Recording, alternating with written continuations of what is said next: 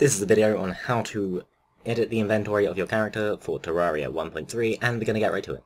First of all, what you want to do, you want to open Terraria and move your character off of the Steam cloud. It will not work if your character is on the cloud. From there, you're going to open your web browser and Google Terraria Inventory Editor 1.3, and then you're going to click the link that goes to the Terraria forums. I will also have a link in the description. You're going to press download, you're going to download the file, you're going to run the file. You don't need to install it or anything, it does just run, and from there you have this window, and this is the edit window. You press open, and you will select your character.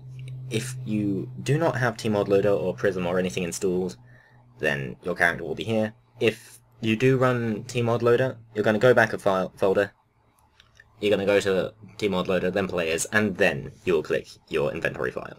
From there you can edit your inventory, your buffs, your name, your player, anything you want. When you're done, hit save, and that's it, you're done. You can play the game with your newly edited inventory. That's it. If you have any problems or questions, just comment, and I will get to you as soon as possible. Thanks for watching.